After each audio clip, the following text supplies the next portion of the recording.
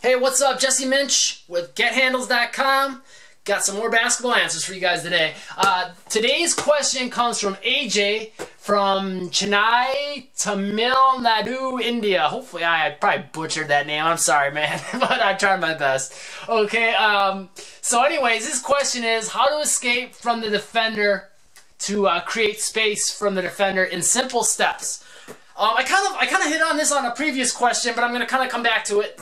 Really, creating space in basketball comes down to, there's a lot of different factors that you can use to fake a defender, but the main thing you want to focus on is your body and your feet, because that's what's going to dictate what makes a defender move. If you're moving the ball way out here and stuff, you can sometimes get away with using that to fake a defender, you know, faking a pass and things of that nature. But if you really want the defender to move with you, you need to move.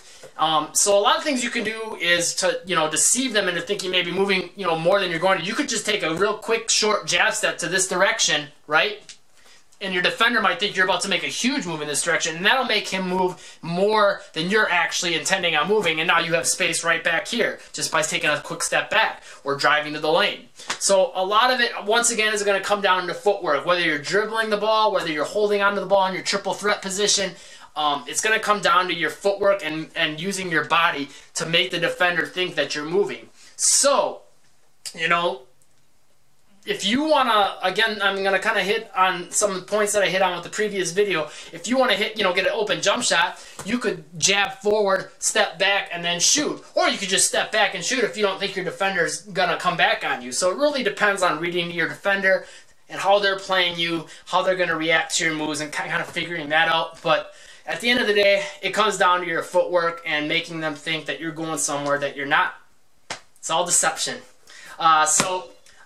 If you guys got any questions for me, I will not deceive you. I will give you a straightforward answer. Make sure you head over to facebook.com/gethandles.